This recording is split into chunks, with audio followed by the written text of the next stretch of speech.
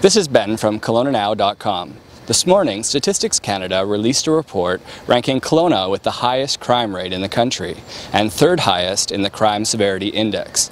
Incoming Officer-in-Charge Romanchuk and City Manager Mattiussi held a press conference today to address these concerns. So good morning. My name's Romanchuk, as Chris has already told you, I'm sure. I'm the Incoming Officer-in-Charge of Kelowna Detachment. I haven't arrived in Kelowna just yet, haven't started my new job.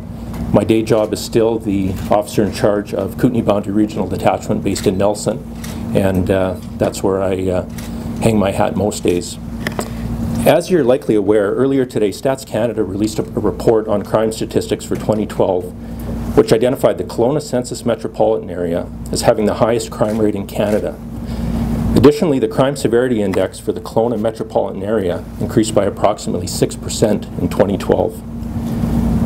I felt that it was important for me as the incoming officer in charge to address this issue at the earliest opportunity.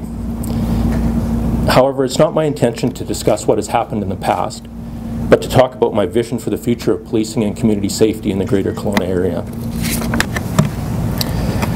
I am quite confident in our ability to address community safety issues.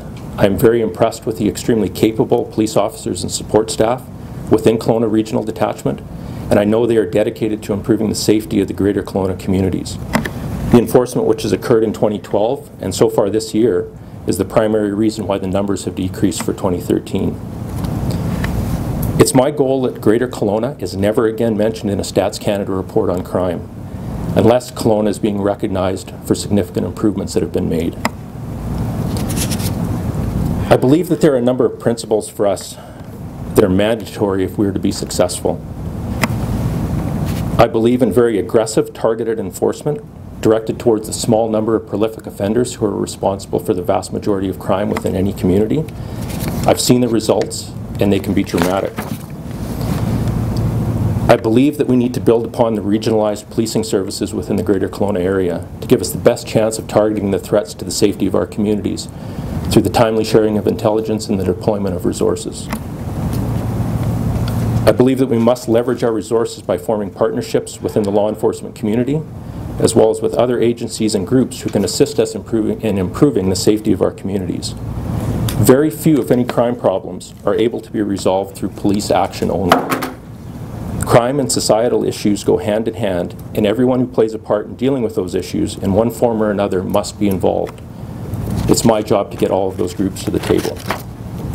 Finally, I believe that we have to take a very critical look at what we are currently doing. We have to consider whether the work that we're doing now is adding value to making our communities safer, and if it's not, we have to decide whether we need to continue doing it. If we don't continue to do it, we have to consider how to realign those resources to be more effective in the future. One of the points, probably the ones that are important to me, is that they are 2 years old, and we've made a considerable investment in policing.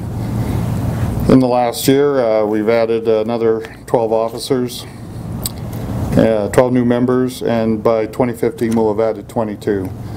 And I think some of this is the result of those increases. I think that we are serious about crime, and we've made a serious investment in it, and I think that those will start showing up.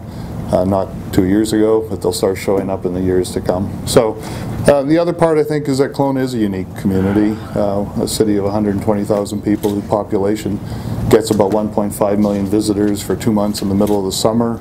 Certainly it has an impact on the way we allocate police resources. It's not easy to juggle them, but we have a huge influx of people at one point in time, so that does make us somewhat of a unique community. So I think that the real message for us is that we saw those numbers, we saw what was happening, and we've invested in policing, and we're serious about it, and we'll continue to do that. Did the situation here play a factor in your decision to accept the post here in Kelowna? No, I don't think so. It was an opportunity that presented itself. I applied just like every other inspector or qualified superintendent across the country was able to apply, and I was fortunate enough to be shortlisted, and ultimately I got the job.